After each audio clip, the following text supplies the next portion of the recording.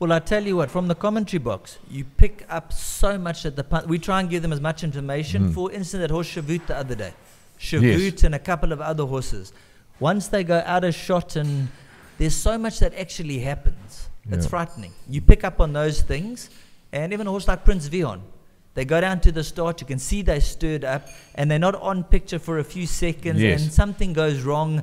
And a lot of the time you try and give it to the punters, and like you mentioned, when you pick those things up and you're upstairs, you get a whole lot more information. You get a lot better view.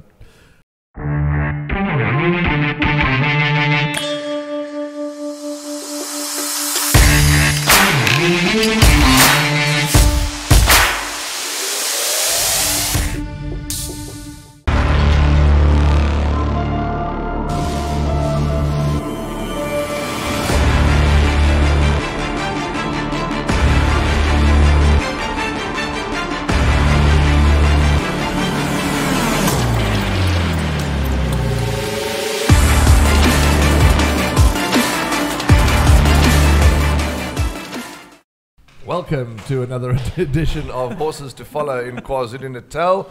And goodness gracious me, I think that our producer Tawanda Taravinga is so excited to have our bushy-haired friend back that he's getting a little nervous behind the scenes. But welcome to the Horses to Follow podcast with myself and Andrew Harrison, and our very important guest today is Sheldon Peters. We'll introduce him and welcome him in a moment, but I have to go straight to the jugular and insult you for leaving me last week on my own. It was a very enjoyable show with Corinne Bestel, but we did miss you. No, she saved your backside because she spoke very, very well. She did speak well, and it's nice to have you back. No, well, the weather don't turn your back on us again. No, well, the weather was bad. There was a bloody howling gale at Ashburton. I couldn't find my way to the car. It was blowing so hard. Well, we forgive you because we like you, but please don't do that again. No. Welcome back, Andrew Harrison. Sheldon, lovely to have you with us at our podcast. The first time that you're on our show, and it's a great pleasure to have you with us. Welcome. No, thanks very much. Nice to be on the show and that, and obviously different side of things. First time to get into the nitty-gritty of things and get to know me quite a bit better and that. So really looking forward to it, and hopefully the viewers get something out of it. Perfect. MGT Solar, as are our sponsors. We acknowledge them. We thank them for their sponsorship, and we will touch on their, what they do and how they do it in a moment. But I think we're excited. We don't want to waste any time. We want to go straight to the jugular and find out about what makes Sheldon tick. The question I ask everybody, rewind the clock till when you were a youngster, when you were born and You can't remember that far back. He's not that old. He's only... how old are you actually? I can remember 120 years back. I'm 42. 42, but I can remember 102 years back. It's one of those reincarnated blokes. 42, that's right. You and I are the same age. You're a bit older than 42. You're 52. I'm retiring soon. Okay. 52 retired. How did it all start for you? I always ask that question, but how... Right from the beginning. Talk to us. Well, the day I was born, the doctor rubber stamped me. He said, you're going to be in racing, and that's it. So basically at around about 7 or 8 years old, I wanted to be a jockey. I saw the racing on the TV, and I admired Kevin Shea and all the top jockeys, watching them in action. And watching Flaming Rock win the Rothmans July those days, that set everything in motion. So that was the turning point in my life. I decided racing was going to be my forte. Wanted to be a jockey. Elephants in the Kruger National Park was the closest I was going to get. So I went to plan B, commentating and presenting. Sheldon, at that stage, your dad was commentating, was he? I mean, yes. From your youngster, from your youth, when did you take notice of that? Hey, this is Dad's job, and when did you take notice? He didn't have much choice, did he? No, he didn't have much choice. No, but I'm saying, when you're a small kid, you don't notice what your folks are doing. But then when did this penny drop and say, geez, that's an interesting job? Well, I can tell you from a young age, the race card was out, and I used to take that race card to school. So 9 years old, 10 years old, the first thing that was packed before the lunch, before the school books, anything was a race card. And yes, obviously the racing and watching the racing on the TV. And when every time my dad went to the course, I used to listen, find out what's happening, and just get the gist of it. And certainly it grew day on day. And from there, I never looked back. Did your mom or dad ever sway you try and sway you in another direction? Say, look, don't get into horse racing, try and do this? Yes, a very, very good question. A lot of people would say rather stay out of racing, become a doctor, become a lawyer, a dentist, something else. How bloody boring. Yeah, Very, very absolutely. boring. I said, to me, racing's the only way to go. I was a punter at the age of 9 already. I started gambling in that. I was really entrenched in racing. So there was never going to be anything else but racing in my blood. It was in my blood. And my family, they're from Joburg. A lot of Lebanese in the bloodline there. So all the gambling and that's all there. And yes, racing was always going to be for me.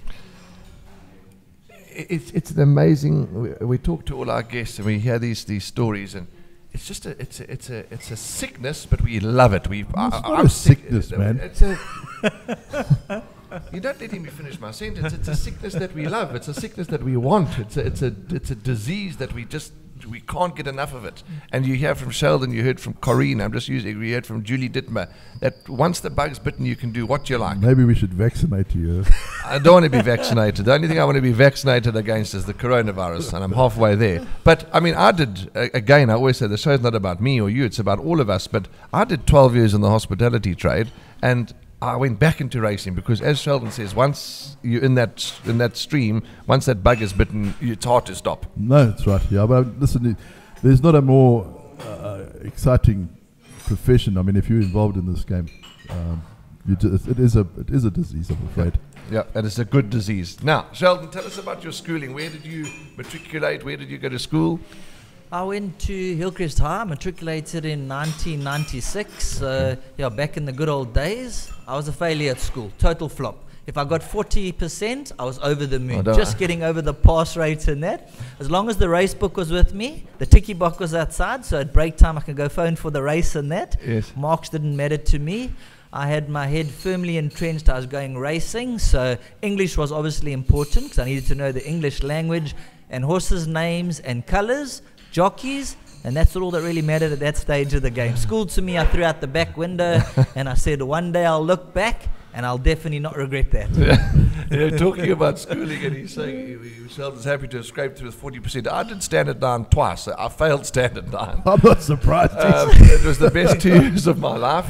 And because that year that I failed was the year that I had my most profitable time punting, but it was a long time ago.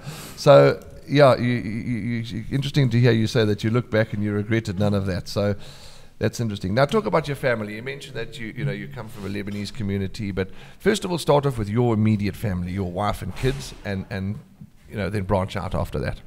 Yeah, I met my wife 20 years ago, so it was a coincidence through a friend through racing. We met at a nightclub in those days, the good old days when you could go out and have a proper party, and I met her 20 years ago. And then we dated for a few years, got married, moved out of home, and then we had 2 wonderful daughters. My one daughter's 10 years old, about to turn 11, and the other daughter's 5. Her birthday is in a few days' time, so she'll be turning 6. And I promise you, 2 daughters, they really keep you on your toes. So it's been a real eye-opener, and the one loves racing, and the other one, she's more into the Barbies and the makeup and that sort of stuff. So she wants a unicorn. You haven't even got started yet, I promise you.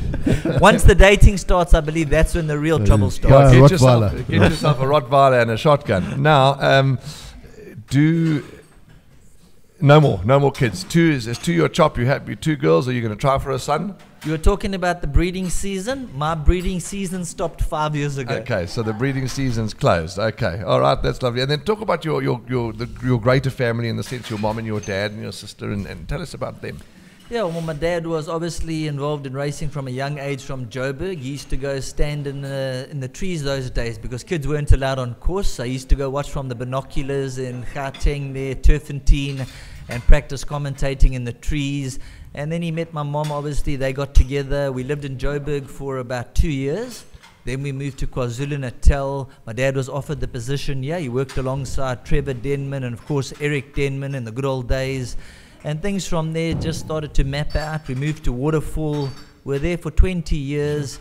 And yeah, basically been entrenched in the hometown now. Tell me something. Did your dad take part in those Lebanese riots on the Clairefontaine? I think he missed out on them. I think he was tied up. Oh, okay. I think he was tied to the chair with the cable ties those days, so he wasn't allowed to be out there on the track and that, but I'm sure he was looking on from behind. What happened in those days?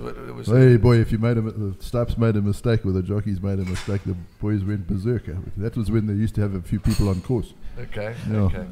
Just talking about, and so before I pitch a question to Andrews, and it's just you and your sister, is that right? Two sisters. Two sisters. Yeah, okay. two sisters. Okay. I'm the eldest, and I got my two younger sisters. Your one sister was a karate boffin, wasn't she? Well, the whole family. My dad was a boxer. He used to box with Floyd Towell and the boys in Joburg. So as they called them, the sterikers in those days. They used to get stuck into each other in the streets and that. And then, yeah, I got my black belt. My dad's a second Dan, and my sister, I think, is close to a third Dan. She traveled around the world doing karate and I that. remember that. So kickboxing, karate, you name it, we're there. A silly question maybe, but talking about karate and martial arts and all those things, do you still, I don't know if practice is the right word, but do you still practice, or do you still go, do you still do karate, or is it something that's sort of on the shelf for now? Well, once we had kids, everything got put on the shelf for Okay. a while besides racing. Okay. I got a boxing bag and a little gym at home that I still train. So Okay. if a horse gets beat on the day, I get home and the boxing bag gets Fresh it. bag. Okay, yeah, I can imagine. Yeah, I know the feeling. But now, okay, but it's like riding a bicycle. Once you can do your moves, you know, whether you don't practice it, you can do your moves. I mean, if you were stuck in the street and you needed to fight for your survival, it's instantaneously, surely. 100% right. You put somebody in front of me, they put it down to you, and you're gonna come back to your A game. Okay. Obviously, I'm not gonna do the splits these days. The elasticity is out of me. But yeah, put me toe to toe, we can go there. Okay. I did karate once at school. They used to teach you how to punch. My shoulders never recovered. You know, talking about, you know, Sheldon saying boxing bags and martial arts and all that. Just an interesting thing. I've, because you can see by the size of my tank, I'm getting fatter and fatter. And I've started to do a little bit of gym and boxing as well, and I'm thoroughly enjoying it. But you're right, you find out about joints and muscles and shoulders and things that you didn't know existed. And my fault was that when I was a kid, I never ever did any exercise. I was the laziest bugger you'll ever meet. And now that I'm starting to exercise in my 40s, my body's having none of it. But you're right. I can hear what you're saying about your buggered up shoulder. Yeah. Because you've got to be fit for these things, you know. Talking about commentators, you heard Sheldon mention Trevor Denman, Eric Denman, obviously his dad, Craig, but from your side, you remember all those legends, and even before that. When I started racing, Ernie Duffield was the sort of the kingpin of the commentary box. They used to call him Machine Gun Ernie. He just used to call them flat out, right from the beginning to the end. Okay. I mean, when we lived in Swaziland at those sort of stages, we used to listen to the July commentary on the radio, and also between the half time and the rugby matches. The 10 minutes, SABC used to switch over to racing commentaries, and then we have Ernie and Peter Duffield. I thought Peter Duffield was far superior to his old man. Okay. Because he could actually paint a picture. Ernie was just fired away. Okay, interesting. And then we got Trevor and Eric. And I believe Eric's unwell. Is that right? Eric's unwell. No, Eric's all right. Is he okay? Yeah. Because you speak to Eric fairly often, and you can contact with Trevor fairly often. Or Trevor Denman, myself. He also ran yesterday, I think. Good second Lord of the second, Manor. that's right. We're in contact quite often. Okay, there was something else I wanted to ask you, but it escaped me. It'll come back to me in a moment. Definitely not going to be a commentator. You can't remember the colours. Sheldon, there's one thing that we must talk about, and it's something that used to irk me quite a lot, but it doesn't anymore, because as we go and we learn and we understand the life, I've learned to handle it. But criticism, we all get criticized, whether you're a journalist, and in Andrew's case, he's written a dreadful article. If I'm a presenter... Never written a dreadful article. We all get criticized. Not in the last century, at least. Yeah, not in the last century, yeah. How do you handle criticism? Because I used to take it badly. Now I just have to laugh it off, or else I'll go insane. How do you deal with it? There's two things I've learned in life. Constructive criticism, I take on the nose. If you're going to give me something constructive that I can work on, like when I speak to Trevor Denman and my dad, and they give you pointers and they point you in the right direction, more than welcome. Keyboard warriors who sit on the couch and they talk from their pockets and from their their own whatever mindsets they are, I've got no time for those type of people. If you've got constructive criticism, my doors are wide open. You can phone me. I'll spend 2-3 hours on the phone. What can you change? What can I do to accommodate? How can we do things? Plenty of time for that.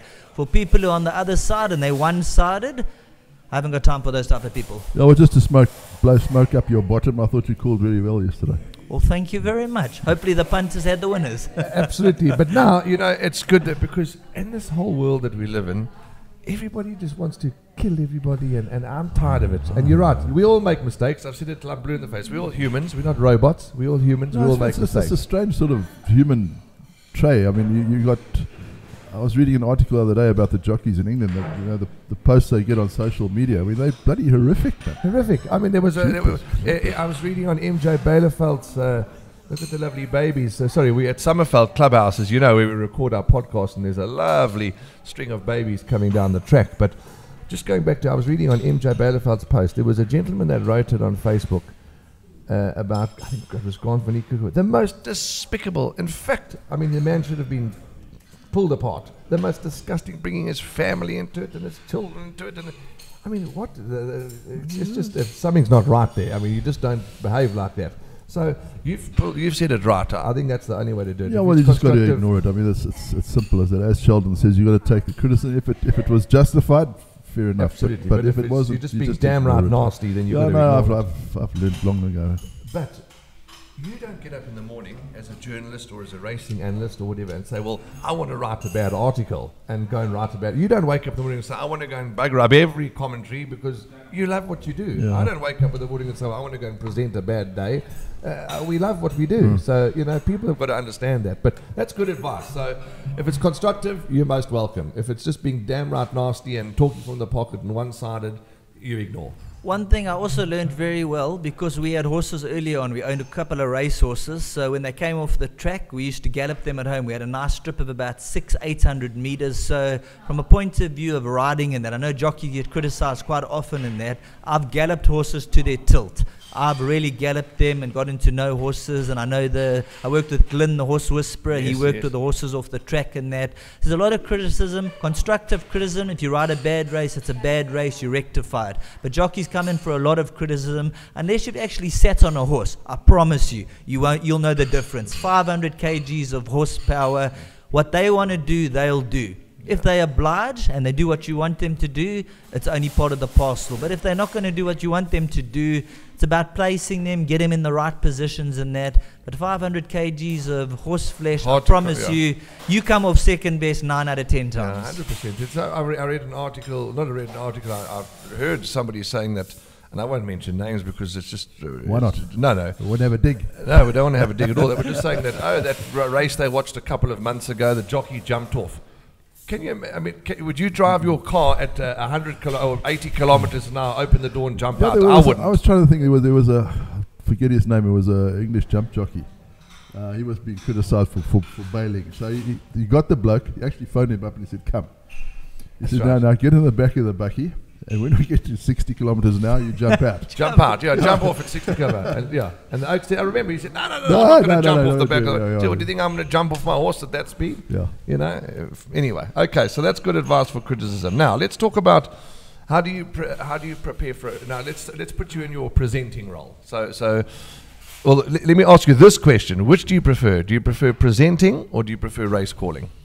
Well, it's a mixture. There's a different adrenaline you get from both of them. Presenting's, for me, it's a lot easier. A lot more studying goes into it as far as the form lines and that sort of thing. When it comes to pressure, commentating, obviously the pressure of commentating, and there's a lot of money at stake. And when you're calling a race, and if you don't want to make a mistake, if you call the wrong horse home, which touch wood, I haven't called the wrong horse home yet. Probably going to come one of the days. But at this stage, luckily, I haven't called the wrong horse home yet past the post. But there's a lot of pressure when it comes to calling a race, especially the Vodacom Durban July and the feature races. There's a lot at stake. And when there's money at stake, the punters are out there, the owners, the trainers. It goes worldwide to 52 countries around the world. Yeah. So commentating, the pressure's on. So if you have 2 or 3 nights and you've had a bad week, you're a little bit fluey and you're sick and you're not feeling 100% on the day, you just got to make sure that you've studied your colors, you've put in your hard work. So when it comes down to choosing between the two, presenting's a lot more relaxed. I really enjoy the presenting side, but when it comes to the commentating side, that's my real passion. Okay, lovely. You know, talking about Sheldon saying he touched wood, he hasn't called the wrong horse home, and I think it was either Brandon Bailey or Alistair Cohn who speak openly about it, that they unfortunately have had that experience where they've called the wrong horse home. Yesterday started previewing the wrong race. Happens, you know, we make mistakes, we make errors, but for you, I can excuse you. I know, I'm a bit mad, but so I remember, I think it was Francois Wolford. I think it was Francie calling the Summer Cup in Joburg. And he got the horses mixed up, he got the colours mixed up, he was calling it on the radio. And the horses were really 200 meters past the post, and he was trying to get his thoughts in before he gave the result. I mean, but you could do it in those days. It was on radio, not television. Okay. The problem, technology these days has taken over. You can't get away with anything now. The technology, the different angles they got, I mean, it's unbelievable. Yeah, well, the Summer Cup was extra furlongs. So your preparation for presenting, then you're happy to say it's just basically studying your form. Is that your preparation? Watching races, studying the form. I learned quite a long time ago. There's a good phrase that somebody taught me. 8 to 5 pays the bills. 6 to 12 and 12 to 6 builds your empire. So that's where I study my form throughout the night. I'm a non-sleeper. You don't sleep? Throughout my life, I've been a non-sleeper. If I get 2-3 hours sleep a night, that's a lot. A good night's sleep for me. So I basically run on adrenaline. You get to the course there. You make sure you're as razor sharp as you can be. But it's become part of my life nowadays. I mean, 3 hours sleep, you're up, you're on the computer form, you're on the computer, you're on the phone, you're getting the betting, you're studying your colors. So it's become a way of life for me. So we're different. Jeez, that's interesting. 8 o'clock, I can't keep my eyes open. I can't get out of bed in the mornings. 6 o'clock, I can't open my eyes. But it's an interesting point that you make, and it's an interesting point that I keep beating in the same drum. Everybody's different. Everyone's made up differently. Everybody does things differently. Everybody makes mistakes. I wish I could last on 3 hours, Kip. Oh. And look at him. He's razor sharp, bright-eyed and bushy tail. Look at us. We're so doff. We can't do anything. That's what I like to think. Others might differ. So now, Sheldon, you are so you're studying. So you're presenting. You're studying your races, watching your replays, and of course, it's also a quiet time because the kids are sleeping, the wife is sleeping. You know, you've got the TV to yourself. You've got everything. So and then for race calling, pretty much the same thing. Instead of studying the form, now you're looking at colours, and you tell us a bit about that. How do you prepare for a calling day? Yes, for the race meeting, obviously when the race card comes out, you go through the names and the colours and you make sure you got the right draws all in. And Natal is quite easy now with the draws and that. Obviously it's become a lot easier. You know, gate 1's number 1, gate 2's number 2. Whereas in the olden days, where there were 20 horses at Clarewood and that, and they used to jump out, it was a minefield those days. Those were the tough days. Nowadays we got a lot easier. We got the HD and all the visuals brought to you. So it's become a little bit easier, if you can say easier, whereas commentating is not easy, but with the visuals and the technology and that, it's a little bit simpler. And as long as you know your horse's colors, your horse's names and everything, like just a matter of example, sometimes there's 5 or 6 horses in the same silks. Sure. I remember when the Easter silks used to be out. There used to be sometimes 6 or 7 runners in the same race with the same colors. And they just used to change the caps. And that's obviously on the way down to the start you get to know the cap changes. So then you just got to study the caps and make sure you got the right horse at the right time and hope the right one arrives. And that must be a hell of a thing. And funny, my dear old mother, who's 70 odd, said to me the other day driving in the car, she said, how do these gentlemen remember all this? And I said to her, Mom, well, I don't know. I said, I suppose it's how does a pilot know to fly an aeroplane? How does a heart surgeon know to cut here? And how does well, they obviously don't dope, so that's fine. So, but you're right, because it puts you on edge, because now you've got 5 or 6 horses coming at you with the same colours. So you've got to try and remember the different caps. So it must be a hell of a thing, you know. You've got to take your hat off to the guys. No, it's not an easy job. Not an easy job. Criticize as much as you like. It's not easy. Not easy. Now, you've owned racehorses. You touched on that. Had some success. Had a couple of winners. Yes, we've had at least about 12 winners. We had horses. We had a horse called King of Cool, who came from the late Buddy Maroon. We had it with Wendy Whitehead and Duncan McKenzie when they were here.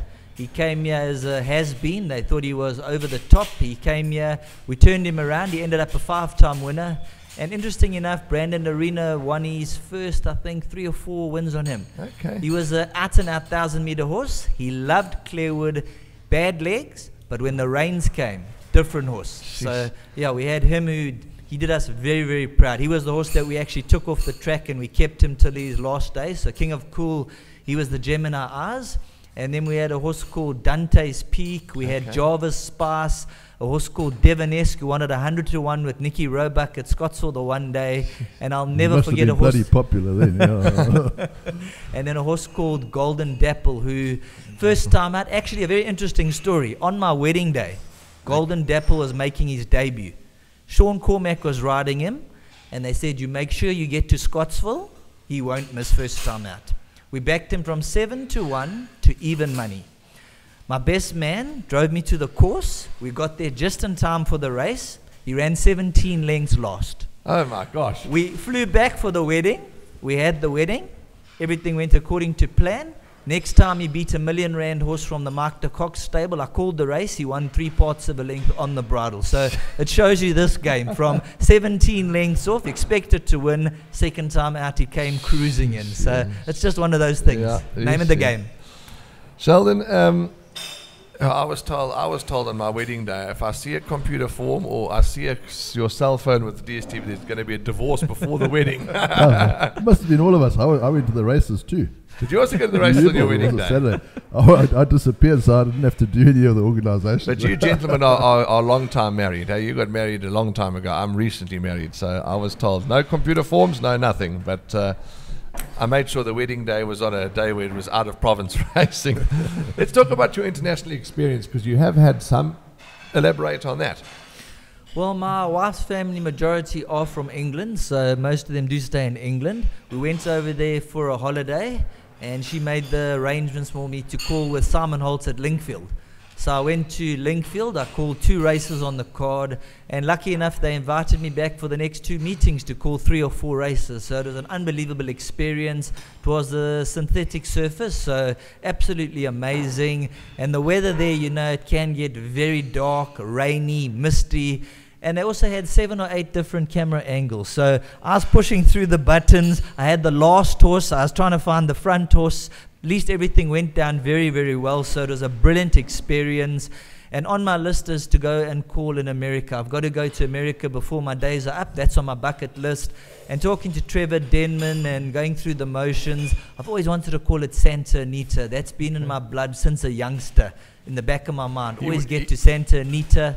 He'd be able to organise something like that. I mean, you'd be able to, you know, when the time's right, he would be able to sort that out, surely. Yes, well, a couple of years back, he gave up Santa Anita, and we were looking to go over there, but obviously with the restrictions and a lot of things on the go, having kids, not that easy. So we elected to stick here, the home province. I believe South African racing is one of the best in the world. I've absolutely loved it from day one, and if we can just get everything back to where it was again, I believe it's one of the best in the world. I agree with this, with Sheldon's comment. We've got a good product. No, we have, yeah. And we certainly can get it to where it should be. There's no doubt about that.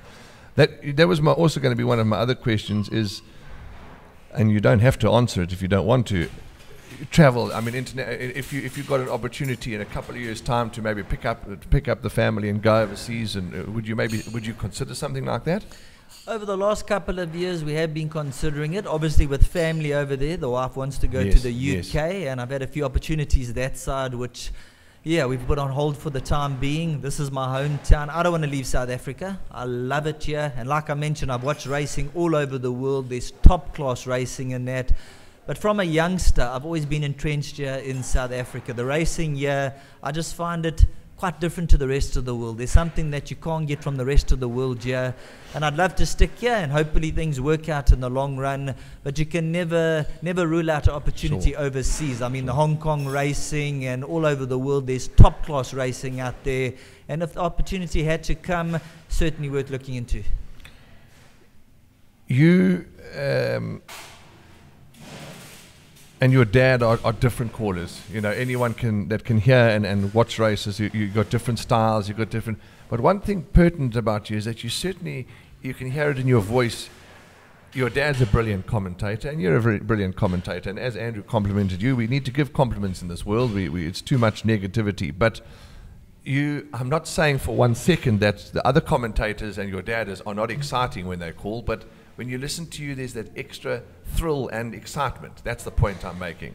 You agree with what I'm saying? 100%. A lot of people have said I'm very different. A lot of people don't enjoy it, but majority do. I'm different. I'm unique in a different way. I bring that extra excitement. It's just the passion that comes through. Correct. You can't help yourself. 100%. A lot of people say you back 9 winners on the card because you get so excited for the 9 races. Where can you back 9 winners on the card? I'm quite selective when I have my bets. We can try, but we don't often succeed. Yeah. So I'm very selective when it comes to having a punt in that, so I don't bet every race. I'm quite disciplined, which I learned from a young age. One of the few things that I am disciplined in, having a punt when I really want to have a punt. Please teach me, because I'm so not disciplined. But anyway, we'll get there. But yeah, so it's that passion, it's the thrill, it's the enjoyment coming through. As I say, I'm not saying that the other commentators are not passionate in you, but everyone's different and unique. Yeah, but no, as you say, it's painting that picture. You've got to paint that picture. If you're listening on the phone, Okay. What advice could you give some punters? As you say, that's probably be selective, but you answer the question. What advice would you give punters? Well, you got to study your form. I know a lot of the people, they got 8 to 5 jobs, so they haven't got the time to study. They get home, they got a family to look after. They open up the race book, and a lot of people just look at the betting and the jockeys and the top horses at the top of the boards. For me, it's a case of I spend at least 6 to 10 hours on each and every card. You go through the merit ratings, you watch the replays, and I've got a black book with a number of horses that you wait for. When those horses run, you might have backed them the last 4 or 5 runs, but when they come right, you make sure you've had a good bet and you make all your money back. Yeah, that's good thinking and a good strategy. Do you believe in luck? Is it a bit of luck involved as well? Do you believe you've got to have a bit of luck on your side too? You've got to have luck on your side. I mean, I went through a purple patch where I could do no wrong. Everything I was touching, 20 to 1, 33 to 1, they were all arriving. And then you go through your periods of 3-4 weeks where no matter what you do, the horses will get blocked, they'll get knocked over, they'll find traffic problems. Everything that will go wrong. And I've had that run of late where everything goes wrong, the horses get entangled, the reins go loose, the saddle slips. So it's all about luck in the game. But the main thing is that you enjoy it. If you're willing to put your money down, you're willing to lose the money. That's the main thing. You've got to be able to afford to lose the money. I don't believe in putting your rent money on horses because you come unstuck and then it puts a lot of pressure on you. Sure. I enjoy gambling. If the horse gets beat, it's my money on the horse and I'm willing to take it on the chin. That's good. That's good sound advice, I think. Yeah, the whole thing is don't spend money that you can't afford. 100%. Yeah, absolutely. What is that 4-leaf clover you've got there? We're talking about luck now. All of a sudden, there's a 4-leaf clover that's arrived. Yeah, there we go. We've got to take a pick 6 on Sunday, boys. Yeah, I gave Della 2 of these yesterday. Yeah, they had one winner. Dunks. Della Ravine, absolutely. Yeah. They had a winner yesterday, so it must work. Well, we found a plant now. There we go. Okay. I spoke to Mace this morning. Because he puts the on his horse. Yes, 4-leaf clover. Yeah, and he was telling me, he said he still got his one when he had the Toto in England, and he was taking it out for a graze or something like that, and he found a 4-leaf clover. So he still got it in his wallet. So there we go. Okay, that's interesting. Okay, you've touched on karate, etc. But do you have any other hobbies besides horse racing and karate? Anything else that you interested? I was big into my soccer. I went to the top in soccer. Cricket, I loved a number of different sports, except rugby. The only thing I didn't play was rugby. Okay. I enjoyed my soccer more, kicking the ball around and throwing it around. I know most of my friends in that, they rugby fanatics. They absolutely love their rugby. Me, soccer, I'm a soccer fanatic. And Shells, this is your commentating, presenting is your main job, your main income, your main employment. Everything is racing. Everything revolves around racing, so we need to keep this game going that we love so much. Everything's racing. I live, eat, sleep, breathe. Everything's all about racing. Have you had any embarrassing moments in the game? I mean, whether it's calling, presenting, punting, or just in general conversation, any mistakes or embarrassing moments? Nothing really big that I can talk about, but obviously during the line you make a few little errors here and there, but I mean, nothing that really sticks out off the page, but we're all human. We do make the error here and there, but there's nothing that really sticks off the page to me as a big mistake or that sticks out. So at this stage, we'll touch wood and just like I said, never call the horse wrong, past the post yet. That could be second on the bucket list. You have you had any mistakes and errors and funny moments? Plenty mistakes. Yeah. I just hope people don't read the newspapers. That'll be all right. I think I'm getting a little deaf in the old age, because yesterday there was a jockey change. I think Samanga Kamala got off a ride, or he got stood down or something. And it's true, Bob, you're on air, you're in the number one box and backwards and forwards. And I think Ashton Aries picked up a ride somewhere. I didn't hear it. There was no communication through the speakers. I never heard it. But it happens. I mean, it's a mistake. It's little errors that, as I say to you, none of us wake up in the morning. You made a bloody huge blooper. What did I do? No, I said you haven't yet. No, I haven't made a big. I mean, everyone's tipped or spoken about a scratched horse. At least I didn't say it went down to post well. Yeah. At least that's but unfortunately, these little errors happen. I mean, and it happens to absolutely anybody. As I said, we are human. We all make errors outside of horse racing too. That's just one of those things. The unfortunate thing is the added pressure now with the COVID in that. It's put a lot of extra pressure on a lot of people in that. I mean, it's not the same as the good old days. The good old days, you used to go there, you're all in good spirits. Now you're listening to people that are, they're under the weather and that, and things aren't going according to plan, and you're trying to cheer them up as much as possible. There's a lot more pressure these days. 10, 15 years ago, the pressure was a lot less, especially when you got kids and that, and trying to put them through school and all your loved ones, your families and everything. Times have certainly changed, and I think that's changed a lot of people as well. Yeah, that's a very, very good point, and that backs up my comment of how we must support one another and going forward. Do you use binoculars, or do you call off the TV, or both? I close my eyes and I hope for the best. That's why his commentaries are so good. It's a little bit of both. These days, majority of the calls are off the TV, because most of the world is watching off the TV. So you're trying to give them the best experience exactly what they're seeing. Because what you see from the binoculars and what you see from the TV can be quite different on the occasion.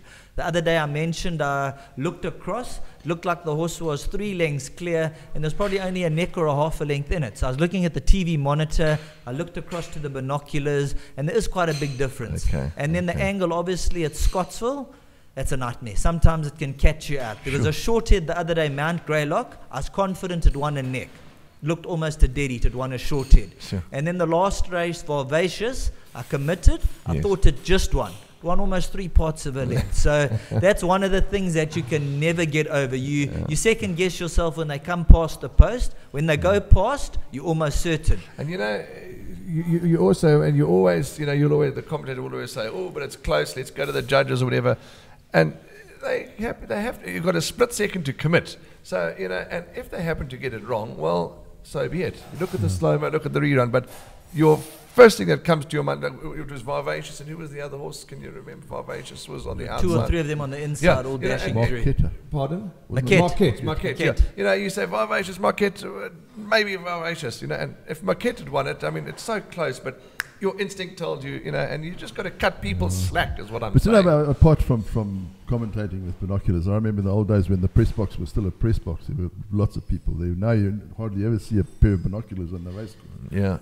But I used to watch races, every race through bins, and you see things with binoculars that you can't pick up on the TV. Yes. It's just weird. And I used to be a much better tipster in the old days when I used to sit up there with binoculars. Well, I tell you what, from the commentary box, you pick up so much that we try and give them as much information. For instance, that horse Shavut the other day. Shavut and a couple of other horses. Once they go out of shot, and there's so much that actually happens. It's frightening. You pick up on those things, and even a horse like Prince Vion. They go down to the start, you can see they're stirred up, and they're not on picture for a few seconds, and something goes wrong. And a lot of the time you try and give it to the punters, and like you mentioned, when you pick those things up and you're upstairs, you get a whole lot more information. You get a lot better view. We should actually sit up there with binoculars for every race. Yeah. How do you remember the colours, Sheldon? It's another question that my dear old mother was asking. How do you remember, well, it's not about everybody else, it's about you. How do you remember your silks? I'm lucky I got a photographic memory. From a young age, I've been able to, when I see something, it sticks there.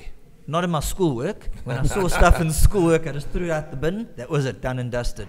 But I've been very fortunate. I've got more or less a photographic memory. So when I see the colors and the names Obviously, like you got the Mario Ferreira colours, you got the Viljoens, and they might have 10 or 12 runners on the meeting. So you just got to make sure you put the right name to the right colour and the right race, and there we go. So sometimes you're calling the race and you see the horse, and like Don't Touch Me, for instance. There's another chestnut horse that looks very similar.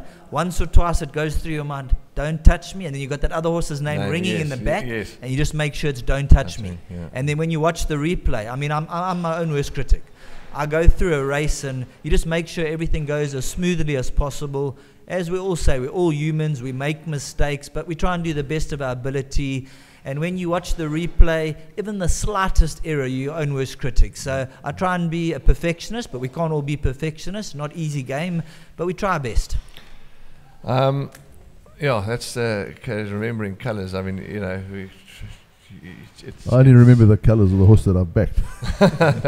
But I mean, for you, I mean, if you open the computer form, we talk African Skyline, Love the View, the Bayou, and that, I mean, as we talk horse names, you know the Bayou's Paul Lafferty, all orange, and it's like second nature. Second nature. I had a word with Paul Lafferty this morning. I know the Bayou's going 1,600 on Sunday. He expects it to win. So African Skyline yesterday, of course, the winners came through there. So you know the form lines are good. Basically, reading horses is like family. They become part of your family. You get to know them very, very well. You study your colours, the form lines. And it's when you go Joburg, Cape Town, that's when things start getting trickier. I know when Alistair was sick, and a while back in that, my dad and I used to travel to Joburg quite often, and that's when the game gets quite tough, because it's not your home territory. I used to call the PE races from the studio in Rivonia. And it was a total different experience, calling Mauritius, calling the PE, the poly track, the different angles and that. But you've just got to adjust and apply yourself the best that you can. Yeah, sure. Yeah, that can't be easy. Okay, last question, because I've run out of my list here. The questions have run out. We can talk for hours, and it's been so informative.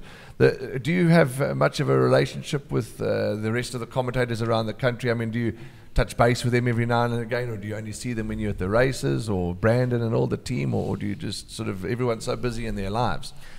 I think beforehand, when we used to travel and that, we used to have a lot more interaction and a lot more communication. Since COVID's come around and that, obviously everybody's lives have changed, a lot more segregation, and people keep to themselves, doing their own bits to try and survive in that. I've kept in touch with Trevor Denman, and obviously with my dad being here. Alistair, I have a chat to every now and again, and the boys. I used to travel to Joburg quite often, so I used to see Brandon, I used to see Clyde Basil and all the guys, Bumpy Skuman. What a character in Port Elizabeth when I used to go there, more than welcoming. You got Johan Malherbe, Ravon Smith. I know them all very, very well. But as our lives are so busy, it's hard to keep in contact with all of them. Yeah, absolutely. Okay, we're going to give the news a skip to the end, because let's go through the card. Come on, we all sparked up. Ouch. Did you see that? I think you put electric current in here. It was a zapper, zapped you. Let's talk about racing. On Sunday, the 12th of September 2021, we're at Hollywood Bets Scottsville, and we have a 8-race program. Let's go, and we'll just give you what I call the microwave version. Andrew's selection, Sheldon's selection. I'll give you something to keep an eye out for, and you can just use it as a guide. Use it or don't use it. But the first race is at 12:30, a maiden plate for fillies and mares over 1,000 metres. And when this horse Poppy of Bayou ran last time, Muzi came back and he mentioned if it was 1,000 metres, you know, he thought that she would have won. So I'm going to go with her just based on that comment, and I'm happy to share that comment with the viewers. But horses like Ancient Epic look to be obvious dangers. How do you see it, Sheldon? What do you like? I'm in your camp. Poppy of Bayou, last time out, I remember Duncan saying she's looking for further. She's looking for the 1,400. But what I saw last time out, she's too pacey at this stage of her game. You don't want to change a horse's running style at this stage. So I think dropping her to 1,000's the winning recipe. Ancient Epic would be the danger. But I believe Poppy of Bayou, on her earlier reputation, she is a must for the first position in race 1. Andrew, what did you tip in the official race card? I went Ancient Epic. Okay. I thought there was a good run last time out. And then Leopard Lady ran in Scottsville on Sunday. Had a good look at the track. Yeah. MJ told me unbeatable, and then Chelsea came out and blew them away. Yeah, but Leopard Lady's going to win a race one of these days, and even a horse like Namakwa Dove has to be respected. But looks like the general consensus is Ancient Epic and Poppy of Bayou. Let's move on to the second race then, friends. It's a maiden plate over 1,200 metres. I saw there's a horse. Did you own that horse, Shoot the Breeze? Yes. Yeah, because there's a horse running somewhere here that's out of Shoot the Breeze. Oh, right. And Duncan's just got one of the other progeny that's out of Shoot the Breeze, My Willow Magic. So right, yeah, we had Isinga Moya was yes, Shoot the your horse. Breeze. Yeah, Okay. Shoot the Breeze. We had with Mark Dixon. She had a bit of an offset knee, and I think she won 3 races for us, two on the Vol Sand. Sure. Okay. Sheldon, I know that you spoke to Natey Kotzen this morning. What were the comments about the brief? Because I'm quite upbeat about his chances. He was quite brief. He thinks it's going to go very, very close to winning. So I think that first run was a nice education. If you watch the replay, a horse who's going to come on leaps and bounds. And also chatting to Yogas Govender, he was most disappointed with number 2 Master Kiku last time out. So I think these are the 2 horses that are going to fight it out. And then once you look beyond them, maybe number 8 Proud Master. But I think number 2 and 3, I think that's where your winner is going to come from. Andrew, speak up, you're through. I've gone Proud Master. I think the Dryer stable is starting to fire now. I think they've found their feet and they've found the new recipe, and I think they'll win. Okay, so there it is. 3 The Brief, 2 Master Kiku, and 8 Proud Master. Those are horses that you have to keep an eye out for. Joshua Hot Snake, beautifully named after... Scratched. Was it scratched again? Because it was scratched yesterday. yesterday. Anyway, whatever it is, whenever it runs Joshua Hot Snake, it's named after. Okay. You see, you made a mistake. Naughty, minus 10 points. Not allowed to do that. Joshua Hot Snake, named after Jeff Perkins' middle son, Joshua Perkins, and we're going to see some fun names coming out of the Perkins family. Joshua Hot Snake. Let's move on to the third race, Maiden Plate, 1200 meters. I was bitterly disappointed, gentlemen, with number 2 Geronimo last time. I thought he would run a much better race. The comment in the computer form is that he rolled inward early, but can we expect better from him, Sheldon? I've also been very disappointed with him. That run when he was drawn towards the inside, I thought after he ran right across the track, that was the day for him. He's only got the 1 eye, so he has been quite disappointing. So I'm going to pass him by this occasion. It depends how good number 1 Venerable is. If this has got any ability, it'll probably win. But I've got a nice Shruti here. Number 7, Fiery Duke. Fiery Duke, Gareth Wright, the Barden horse, and Kennedy combination. Cast a shoe last time. And if you watch the replay, actually moved up very, very dangerously at the 300 and then just faded out of contention. So he has a nice roughie, and I believe this horse is going to find good support on the day. Okay, Fiery Duke. I often say it, when Dees talks, we listen. When Sheldon talks about roughies and things, we listen. So there's Fiery Duke. How have you tipped it? I'm Geronimo. Geronimo. Okay, so you're going to give Geronimo another chance. With a parachute or without? Without. I am not going to tip anything here because, to be quite frank with you, I'm going to have a bet on the day. Not a race goes by without me having a bet, but there's nothing really that jumps out at me at this point in time. The 4th race, let's move on. It's a merit-rated 86 handicap, 1,950 meters. Now this horse, Shavut. We spoke about Shavut. You know, we saw his antics in the parade ring. We saw his antics on the way to the start. How many more chances are we going to give him? That's the question. Well, listen, I'm asking. he's got 3 pacemakers in the race. Yeah. So if he doesn't get it right this time, then I'm a bit worried. Unfortunately, Movie Magic was scratched last time, which was supposed to be, I thought, the pacemaker to stretch them out. But obviously, Shavut, they would have done their homework with him, and he's a horse with a reputation. But now he's got to prove it. Like you mentioned, he's had his chances. They've got to keep him settled. And from that experience, let's just hope that the Horse Whisperer and MJ have got to the bottom of him, because he's a horse who can boil over. Yeah, he certainly is. I'm going to give him another chance. How did you tip it? I'm giving him another chance. For me, he's a banker. But there's not much in the field. There's not much in the field, yeah. I said he should have everything his own way with 3 pacemakers. Are we happy to say we're giving him one more chance? He might end up going to the front. No. I spoke to Wiseman this morning. He's got 48 on his back. He said he's going to the front. Said, I think we have to make the pace. He said to me. Okay. All right. So he had his instructions yet. General consensus is we're happy to give it another chance. Yeah, let's give him another chance. Okay. 5th race, 75 handicap over the mile. It's at 10 to 3, 14.50, and for me, 9 Walton Hall, 10 2 of us look to be principal contenders, but Paul Lafferty, you say, is confident with the Bayou. It's a competitive race. It's not as easy as a 2-horse race. No. No, it is quite competitive. Number 1, Teichmann. The last time he won was from a 1 draw. I think it was the 26th of December last year. So if you go back in the form line, his last win was from the 1 draw. So he's a draw strike. He's a very difficult customer. He's not a straightforward ride, Teichmann. So I think from a 1 draw, they can bounce him out. He can go lead. He can sit second. And the Bayou is probably the horse they all have to beat. He was once in the 90s. He's down to a 76. And I believe he's a better turf horse. So between Teichmann and the Bayou, those will be my top 2, but not ruling out the horses that you mentioned. Have you got some others to add for us? Because it's a tough race. I think it's a tough race. I went African Skyline. I thought he won very well last time out. Yes, and that form line that we said is starting to spark up nicely. Yeah. Yes, indeed. Okay, so you went African Skyline from? From Walton Hall. Okay, so there we go. And Command Control's bookies horse. Command Control, worth a mention, absolutely. As you can see, friends, a lot of horses that are worth mentioning. Try and load up. But you've heard what Sheldon likes, what I like, and what Andrew likes. So we're going to move on to the 6th race, a 70 handicap for fillies and mares, 1,400 meters. Talking about giving horses more chances. Maiden's Prayers here, and she's certainly got to have a chance. But I'll start with you, Sheldon, for your opinion or your selection. Well, I spoke to Stuart Ferry this morning. I said, finally we get Maiden's Prayer on the turf 1,400 where she won her maiden. She's been very disappointing. She was in the 90s. She's dropped right down to a 70. I think she's 22 points down in the ratings. On her earlier form, she'd be an absolute blinder, but she's an underachiever. So how many times can you follow them? Number 2, Tango Time, I liked a bit of last time at a big price. Watch the replay. Never got a run. The rider couldn't ride from the 200, just eased her out. So I think Tango Time's the big improver.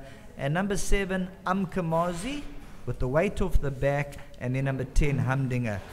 But for all we know, number 1, Maiden's Prayer, she might come and win by 5. Yeah, she would be deserving of another victory because she's been making us wait, that's for sure. How did you predict it? I went Umkamazi. I thought there was a... once it's an improving. Okay, yeah. And Rachel Venica, wow, she's certainly riding well, isn't she? Yeah, she is. Okay, but a difficult race. A horse like Humdinger skated clear to beat Greyview comfortably last time. So another competitive race awaits. Racing at the moment is not easier. No, it's not easy. It's competitive and it's exciting. Right, here we go. The 7th race is at the top of the hour, 4 o'clock on Sunday at Hollywood Bet Scottsville. It's exactly what we're doing here. The Horses to Follow podcast, fillies and mares, 77 handicap, over 1,200 meters. And Dancer Milord number 2 was obviously on an online sale because I see that's changed hands and that's changed trainers. I've had a good look at this field because not to be biased, not to be clever, not to be whatever you want to call it. Yeah. Well, I wish it was as easy as that I own the winner. But Kitten's Adventure, yes, we have got to share with our partners, the Derek and Sajo, and you've owned horses. We've owned horses with them, yes. Lovely guys, and they're so passionate, and they love their horses. And I'll start with her, the filly, because I think she's very well handicapped. Off a 76, I think she's well weighted, 53. She's won over the course and distance. She beat October Song. October Song's come out and won.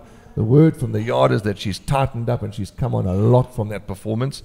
And I think she'll run well. To say she's a good thing, there's no such thing as a good thing, but the opposition's not the greatest. What do you boys think? Let's start with you. Yeah, Dancer Milord, it's running 2 features. That's the horse to beat, I think. Yeah. Nice move to Doug Campbell. But I think Kitten's Adventure, I watched her this morning. She's looking very, very well. And I thought there was a good run behind the head of October Song, who came out and bloody piddled him the other day. Yeah. So I think it was a good effort. Charles, what do you think? I'm sitting on the fence here. I think you got a big case. Dance My Lord, the 4 kgs off. Kitten's Adventure. And Sav Star, I think she's going to run an absolute cracker. But there's not much of her. She's got the 58. Kitten's Adventure, the 53. And Dance My Lord will get the 4 kgs off. So competitive fillies and mares handicap here. Sav Star, if you had to put me in the corner, I'd probably go the 10 just on the horses that she's taken on. But I'd have healthy respect for Dance My Lord and also Kitten's Adventure.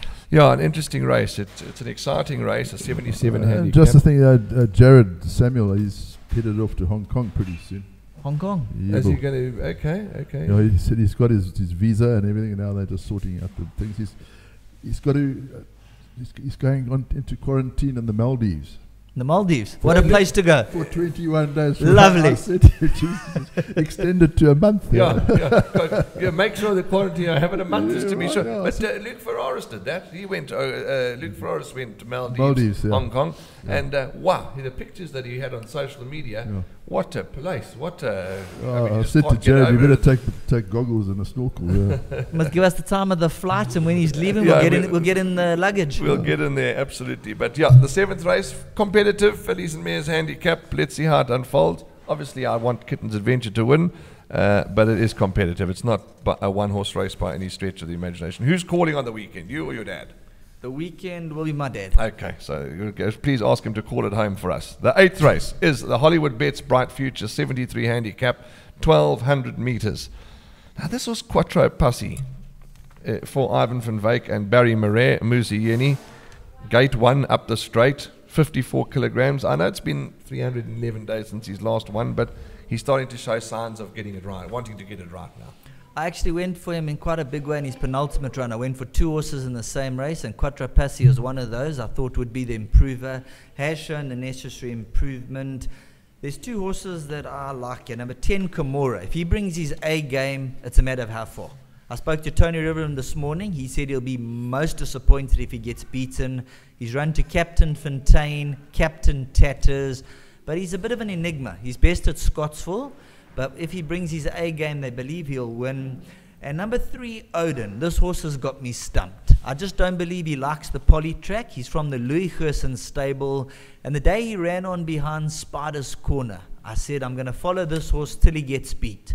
He's back at Scottsville. He's dropped right down in the handicap.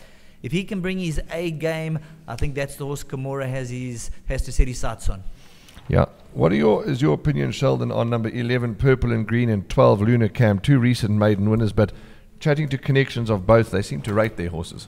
Yes, they seem to be very nice horses. Purple and Green is coming back from quite a layoff, so it'll be interesting to see how this individual goes. Lunar Cam, we saw the form lines franked. I think there's been 2 winners out of that. But with carrying the 61.5, Kimura's got the 60.5, so there's a kg between them, and Odin's got the 55 on the back. Lunar Cam is rated by the stable, but when it comes to horses out the maidens, I usually sit on the fence. I'd rather go the places on Odin and a couple of wins on Kimura. If Lunar Cam had to win, I wouldn't be shocked, and so far he's a soldier.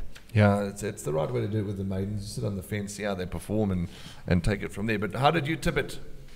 I went Kimura. Okay. I think it's a good thing. Okay, so there we go, Kimura. We must get Sheldon on here. He's much more bloody educated than we are. Oh, well, that's why he's on the show. What are you talking about? We try. And he's giving us some value. He's giving us some followers, and I'm sure that we're going to get some wonderful comments. Please comment on our social media, on our Gold Circle page, on the podcast, and share your knowledge, share your selections, share everything. It's not a competition to see who's better than one another or who tips winners, who tips losers. It's about opinions, it's about thoughts, and about what you like, what I like. Sheldon might like horse A, Andrew might like horse B, I might like horse C, and horse X got his hand up. Our producer he's wants got to a add tip. something. He's got a tip. What coming back?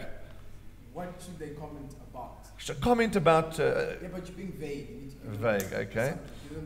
What are we going to do about this producer of ours that wants me to not be vague? Fire him. Stick him on a horse that's 60 k's an hour. Yes, we'll put him on a horse. What do they think about Sheldon Peters? No, we don't want to. We want to know what they like and what horses they like. And yes, about Sheldon and about us, because Sheldon brings value and everybody brings something different. So to the viewers, you bring something different. Tell us what you like. Tell us what you don't like. But as we say it always, it's not a hate show. So any comment that's out of line will be deleted and will be blocked. Tell us what horses you like. Tell us what information you want to hear. Add to the show. Maybe the best race that Sheldon has called. The best tip that you've got. Do it again, Sheldon. winning the July. That's what I'd go. Do it again. That's in his opinion. That's his best call. And maybe a selection that he's given you, or one of us have given you that have won. Share it with us. Share a good experience with us, and try and tip us a winner. You happy with that? Yeah, happy with that. Yeah, we're all trying to tip It's a nearly winner. Christmas. Can we carry on? You're not enjoying your show. This is amazing. It's amazing. There we go. Relax now. Relax. All I can say is, if they got the negative comments, they got to step into the ring with me. Okay. Okay. Now let's go. Let's go. Okay. Now the news. Before we wrap up, we've got to just rattle through the news. We don't entertain any negative comments. We want a happy, fun show. JP van der Merwe. Shame. I think you got hard done by. You got a year. Sure. For not trying. And I haven't seen the race. You haven't seen the race either. But a few people that I've spoken to that have seen the race said that in their opinion he was trying his hardest. Have you seen the race? No, I haven't seen. Haven't seen. Okay, so a bit harsh. 1 year. A hell of a harsh, yeah. Okay. There's a new Tab Gold feature. Well, it's not that new. I don't know if you ever use it. It gives you an automated computer prediction of the race. It plays out the last 300 meters or the last 100 meters, and it gives you a computerized prediction. Have you any of you used that feature? I've seen it. I haven't used it. No, I haven't used it. Haven't used it. I know that a lot of people go for, like in the winning form, there's that predicted times, you know. A lot of punters follow that. I don't particularly. Maybe I should start. I might win a few pound.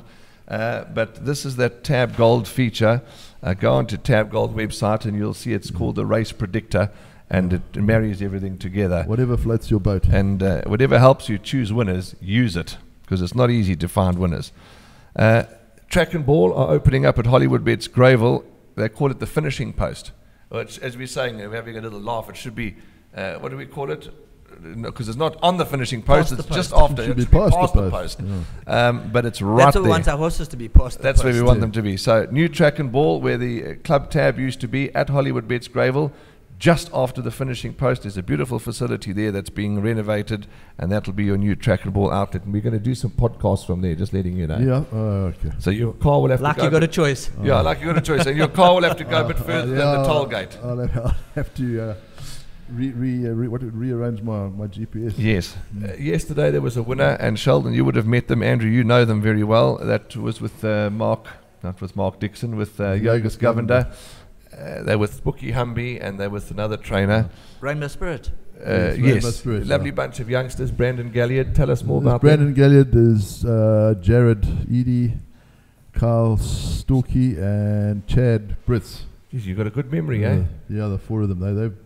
They come up to Ashburton, but you never get a word in because Brandon never stops bloody talking. The excitement yesterday. He was bloody speechless yesterday, which I thought was strange. yeah, but I like the question. I said to him, just quickly before we go, I said, what is it? Share with the viewers, share with the world. What is it about racing that you love? And he said exactly. He said that adrenaline. Yeah. He said that rush. It's a rush, and that's what we want to get. But they're passionate. I tell you, though, they really enjoy. Good boys. Good Andrew, the winners in closure yesterday. You would have thought it was the July lead, and they were so happy, and that's how it should be. Yes, that's how it should be. So well done to them, the young owners. KZN breeding season in South Africa. Foaling, I see on all the sporting posts and on all the websites and on all the Facebook. A lot of foals being born, a lot of new stallions having their first foals. So covering season is going to start soon. So there's lots of activity in the breeding season. Yeah, no, it's not my best season because the blokes are so busy. I can't go fishing. Yeah. Yeah, it blocks off the dams. You can't get onto the farm. Yeah. And I think that's about it really from us. That's a bit of news. We've gone through the card. We've learnt about Sheldon. It's been the most informative show. I know Andrew's going to say it was a very long show, but we don't worry about what Andrew says, do we? Nope. No. Okay, so you see, you've got no choice. Sheldon, from all of us, thank you for your time, and thanks for your input, and thanks for everything that you do for racing. Because like us, you're sick for the game, you're passionate for the game. Everything you do is for the betterment of horse racing, like we all do, and all our colleagues and friends. So thank you, and it's been wonderful chatting. No, it's only a pleasure. We can always try and accommodate and help and give as much information as we can. Really enjoyed being on the show, and looking forward to the future. Andrew, thank you. Thanks for making the trip. Oh, no, Don't turn your back on me again. I'll be very upset. Lucky we get breakfast. I've just remembered. I must explain to the people about MGT Solar. We've disowned our sponsors. No, I can tell you. I've written it down, and I'm going to read it word for word so you can understand exactly this. MGT Solar are a renewable energy company that owns a cryptocurrency bedded in an immutable blockchain to raise funding to build solar plants to satisfy the ever-increasing demand for clean, green energy. That's beautifully put. That's exactly what they are. Beautifully put. MGT Solar, and I had to read it because I'm not like Sheldon, I haven't got a photographic memory. So thank you to MGT Solar for their sponsorship of the Horses to Follow podcast. We look forward to building the relationship with them going forward. Watch the insert that Tawanda puts in at the top and at the tail of this podcast, and you'll learn all about MGT Solar and how to get hold of them. From Andrew Harrison, Sheldon Peters, Warren Lenferno, we thank you for your contribution. Stay safe, be kind, and as always, one of us will see you from the winner's enclosure.